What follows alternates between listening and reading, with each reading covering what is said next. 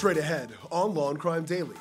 R. Kelly survivors react to the Disgraced singer's 30-year sentence. I'm grateful that Robert Sylvester Kelly is away, will stay away, and will not be able to harm anyone else. And Missouri versus Rebecca Ruud.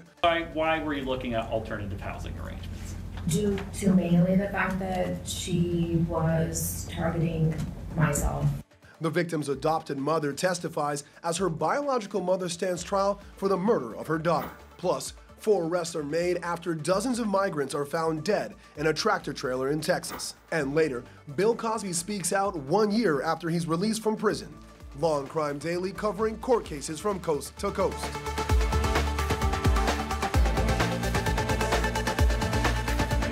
Welcome everyone to Law and Crime Daily. I'm your host, Buckmire. For the first time since R. Kelly's sentence is handed down, we're hearing from survivors who say the sentence is one step closer to receiving justice.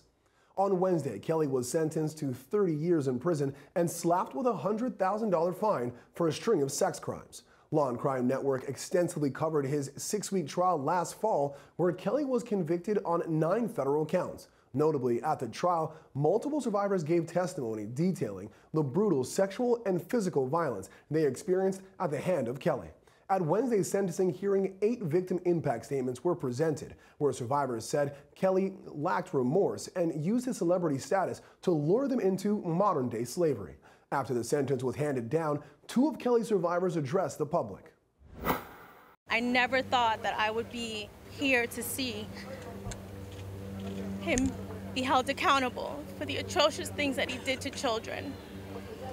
I don't know what else to say except that I'm grateful. I'm grateful for today. And I'm grateful that Robert Sylvester Kelly is away, will stay away, and will not be able to harm anyone else. I started this journey 30 years ago. I was 14 years old when I encountered Robert Sylvester Kelly. There wasn't a day in my life up until this moment that I actually believed that the judicial system would come through for Black and brown girls. I stand here very proud of my judicial system, very proud of my fellow survivors, and very pleased with the outcome. 30 years did he do this, and 30 years is what he got. We also heard from federal prosecutors and Homeland Security agents who applauded the survivors for coming forward with their stories. Robert Kelly once said, if you're going to tell your life story, you got to be honest or don't do it. Over the course of this HSI-led multi-year investigation and 6-week trial, a jury of Mr. Kelly's peers confirmed what these courageous victims have known for a very long time. Mr. Kelly is not an honest person. This man is a prolific serial predator who utilized his status as a Grammy Award-winning household name with global recognition to inflict pain and anguish on so many victims. Despite numerous reports of his destructive abuse over the years, the brazen acts of intimidation against his accusers kept him shielded from prosecution until HSI, the U.S. Attorney's Office from the Eastern District of New York, and these incredible prosecutors and NYPD initiated an investigation into his criminal organization. Today's sentence is a victory that belongs to the brave victims who came forward. Despite intense public scrutiny, despite social media slander, despite threats to their own health and safety, and despite being asked to relive the pain of some of the most traumatic days in their lives, they told their stories and they made their voices heard. His attorneys also spoke following the hearing, saying their client maintains his innocence and plans to appeal the case. He's due back in court in September for a restitution hearing. Joining us today is Law and Crime legal analyst Dina Dahl and co-host Terri Austin. Dina, what appeals do you think Kelly will make, and do they seem like winnable ones to you? Well, we know that they're most likely going to appeal the RICO charge. He was convicted of the RICO charge and for sex trafficking. And it's true that it was probably a creative, the RICO charge was probably a pretty creative charge because it requires them to show that there was an enterprise and not just that these were isolated incidents. But even if he is successful in overturning that, he would still have his conviction of sex trafficking, and the prison time for that would stand as well. Yeah. Now, Terri, since R. Kelly and Ghislaine Maxwell were sentenced, people have compared how the judge in Maxwell went lower in her requested sentence and in Kelly went higher. Different judges, similar crimes. Is it right to compare the two? Well, I think we can compare the two. It is interesting. The prosecution team in the R. Kelly case asked for 25 and got 30, and the prosecution team in the Maxwell case asked for 30 and got 20. But I do think the judges, both Donnelly and Nathan, were looking at the same thing. They looked at the seriousness of the crime. They listened to the impact statements. They both applied the federal sentencing guidelines, and they both considered the trauma that they each experienced in their younger lives. So I think the analysis was the same, but at the end of the day, I do think that Kelly got a bigger sentence because he was the primary actor, and Maxwell, we all know, was the one who was facilitating and not the primary actor. Yeah, makes sense. Apples and oranges, a lot of similarities, but differences nonetheless. And switching to Mississippi, where a team searching for evidence about the lynching of a black teenager, Emmett Till, found an unserved warrant for a woman charged in his 1955 kidnapping. 14-year-old Till was abducted, tortured, and lynched more than 70 years ago after being accused of flirting with Carolyn Bryant, a white woman at her family's grocery store. Two men, Bryant's husband and his brother, abducted Till, beat him, and shot him in the head before dumping his body in the Tallahatchie River. 3 days later, his body was found. The two men were arrested but were ultimately acquitted by an all-white jury. Later, they publicly admitted to his killing, but were protected by double jeopardy. The name on the arrest warrant found last week is Carolyn Bryant Donahan, the woman Till allegedly whistled at. Till's relatives, who initiated the search, want authorities to arrest her now 70 years later. Investigators believe a woman, possibly Bryant, identified Till to the two men who later killed him. When asked if they would prosecute the case, the prosecutor's office referenced a December report from the Justice Department, which said no prosecution of Bryant is possible. Still ahead on Law and Crime Daily, 4 people are arrested and charged after dozens of migrants are found dead in a smuggling incident outside of San Antonio. But first, the victim's adoptive mother testifies in the bench trial of Rebecca Ruud, charged in the death of her 16-year-old daughter.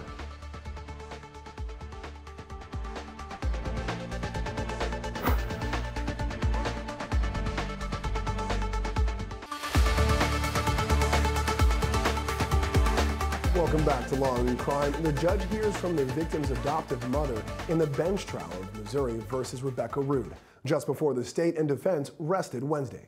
Ruud is charged with the 2017 murder of her 16-year-old daughter, Savannah Leckie, who was adopted at birth by Tamila Leckie Montague and David Leckie, a couple who divorced shortly before Savannah's death. Savannah, who had special needs, began struggling with behavioral problems as a teen. Leckie Montague and Ruud agreed to have Savannah move back in with her biological mother and her boyfriend, Robert Pete. 11 months later, Ruud reported her daughter missing. Prosecutors say Ruud abused Savannah and that she and Pete eventually killed her and burned her body in June of 2017. Investigators searched their Ozark County farm and found bone fragments and teeth in a burn pile. In opening statements, Ruud's attorney argued Savannah killed herself and that Ruud admits to burning her daughter. On direct examination, Leckie Montague was asked what led to the decision to move Savannah elsewhere. Did you look at alternative housing arrangements for Savannah? Yes. Why were you looking at alternative housing arrangements? Due to mainly the fact that she was targeting myself, extremely combative at home, having lots of confrontations with her siblings. One of the confrontations resulted in my youngest son's father showing enough concern that he was talking about keeping him away from the home. Did you and David talk about where to place Savannah?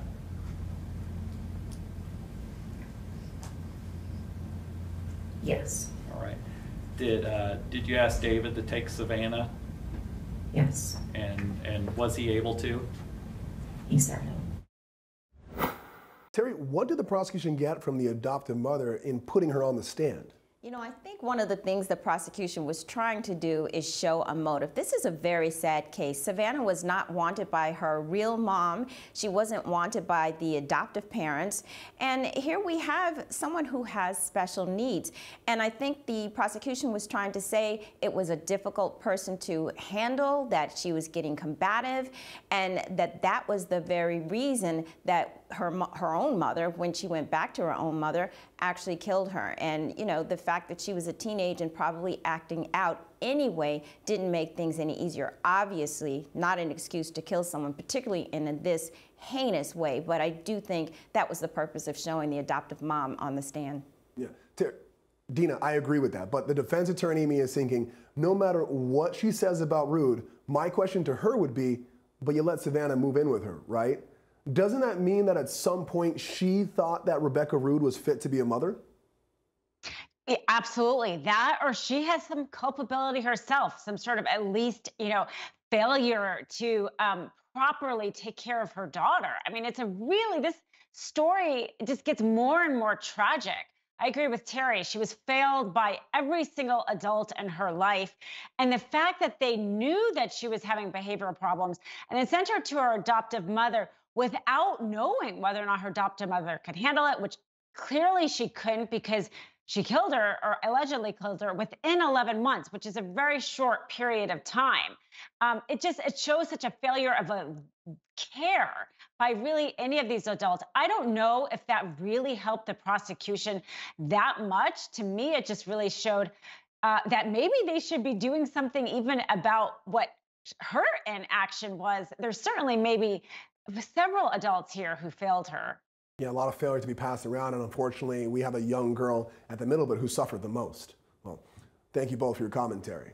Judge Ketanji Brown Jackson becomes the first black woman Supreme Court justice when she's sworn in Thursday afternoon. Back in April, Jackson was confirmed when the Senate voted on her nomination. This came after Justice Stephen Breyer announced his retirement. On Thursday afternoon, Jackson took a constitutional and judicial oath. This makes Jackson the 116th justice and the 6th woman to sit on the high court. Coming up on Law and Crime Daily, 1 year after his release from prison, Bill Cosby speaks out. Plus, 4 arrests are made in the deadly migrant smuggling incident out of Texas. That's ahead on Law and Crime Daily.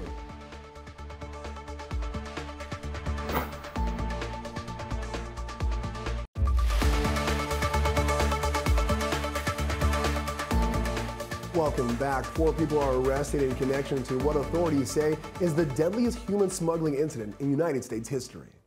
It happened earlier this week when dozens of migrants were found dead in the back of an abandoned semi-tractor trailer. Officials say they died of heat-related illnesses and exhaustion, noting many of the bodies were hot to the touch.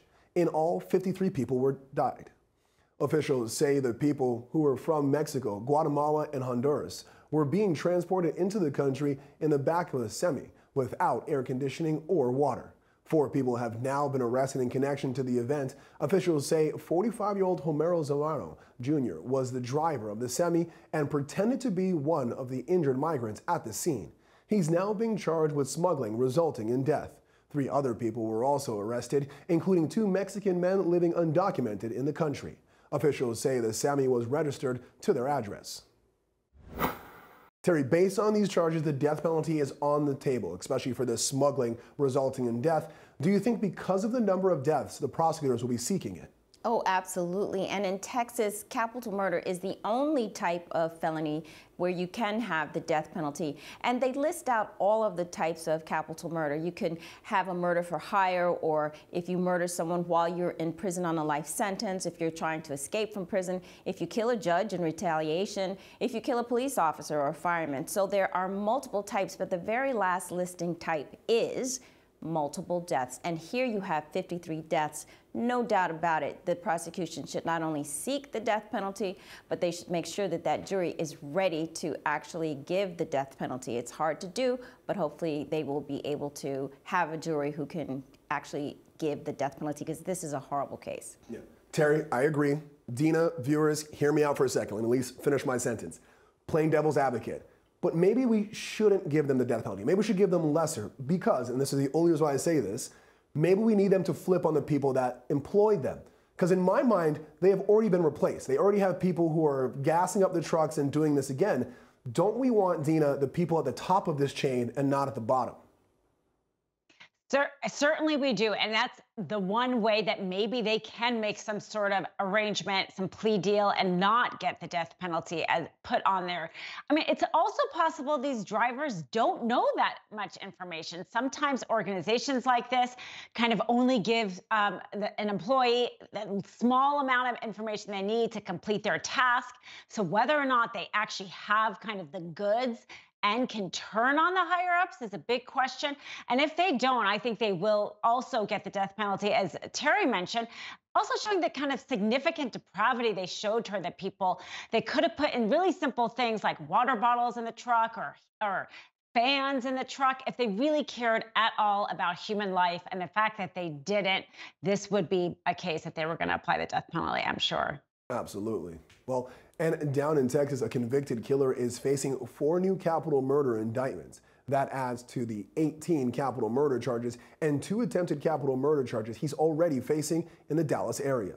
Accused serial killer Billy Chemirmir now faces charges in the deaths of 22 women. Investigators initially believed his alleged victims died of natural causes. It was only after families reported stolen items and suspicious circumstances that the cases were reopened. Prosecutors say he targeted senior living communities, smothered his victims to steal from them. A retrial was held in April for one case, the murder of Luty Harris, after the first jury was unable to reach a unanimous verdict. Chemirmir was convicted and sentenced to life in prison without the possibility of parole. He is now in jail awaiting another trial scheduled for October. When we come back, Bill Cosby speaks out. What the disgraced comedian has to say 1 year after his release from prison.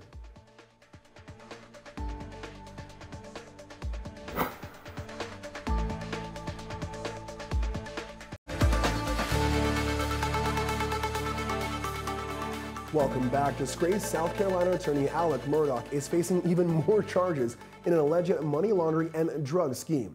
Prosecutors say the once prominent lawyer was involved in an 8-year money laundering and painkiller drug ring. They say Curtis Eddie Smith was also involved in the alleged scheme. He is the friend and former client of Murdaugh, who is charged with trying to help him commit suicide as part of a life insurance fraud scheme last year. The new charges allege Murdaugh wrote more than 400 checks worth $2.4 million. Smith allegedly cashed them over the course of 8 years, keeping some and spending the rest on a wide range of illegal activities. Prosecutors say that included a distribution network for the painkiller oxycodone. This is the 16th indictment against Murdaugh, who faces a slew of charges for alleged financial crimes. Authorities are also investigating the death of Murdaugh's wife and son, who were shot and killed on their family property. Murdaugh denies any involvement in their deaths. The new indictment brings Murdaugh's total charges to 81. And we're hearing from comedian Bill Cosby on the 1-year anniversary of his release from prison. Back in 2018, the disgraced comedian was convicted of sexual assault. He was sentenced to 3 to 10 years in prison. Last June, the Pennsylvania Supreme Court overturned Cosby's conviction. He was then released from prison. The court determined Cosby's due process rights were violated during his conviction and that an agreement with a former prosecutor meant charges shouldn't have been filed in the first place. In a radio interview, Cosby describes his release from prison, explaining what advice he gives to other people in the same situation. I also discussed that being of my race and culture, many things were against us, and we had to work hard to overcome these things, and people became our heroes. And I said, heroes, you've got to make yourself heroes and choose the correct people to be your heroes. This interview comes just 1 week after Cosby was found liable in a decades-old sexual assault case. He was ordered to pay accuser Judy Huff $500,000 in damages. Dina, why do you think Cosby is so happy after losing a civil case? Should he be, in your opinion? You know, I think anybody after being released from prison early because their conviction was overturned would be ecstatic. And a civil case for $500,000 for somebody like Bill Cosby is really not that much, I imagine. And he actually didn't even attend the civil trial because of his severe glaucoma. So really, he just had to write a check to his lawyers and then write a check for damages. And so I think for somebody with wealth, that really probably doesn't impact him, especially if you've been in prison and you've been released. You probably see that all in a very different light. I'm waiting for the day that losing $500,000 is not a big deal for me. I lose $5 and it messes up my whole week, but hey, whatever. Terry, what's your reaction to Cosby celebrating his release in this way? Well, I think he should not be celebrating, obviously. This is not a victory for him. He's out of prison, yes, and that's good for him. But it was really a procedural issue that got him out. He had this agreement with this prior prosecutor, and he wasn't, they didn't abide by that agreement. And during his deposition, he made some admissions that shouldn't have been used against him. And so I think from a procedural matter, his due process was violated, and they came to the right decision. But he has no right to celebrate. From a substantive standpoint, you still have all of these accusers who are accusing him. And the way he did this with all of these individuals, using drugs and basically taking advantage of people, it's no cause for celebration. As for the civil money, look, $500,000 I think is a lot for anybody. And, that's no reason to celebrate either. So he's happy, I get it, but I think he should be more remorseful and quiet. Yeah, we'll see what he does maybe on the second anniversary. Hopefully not as much of a celebration. Well, thank you both, and thank you for joining us here on Law and Crime Daily. We'll see you next time as we discuss justice in America.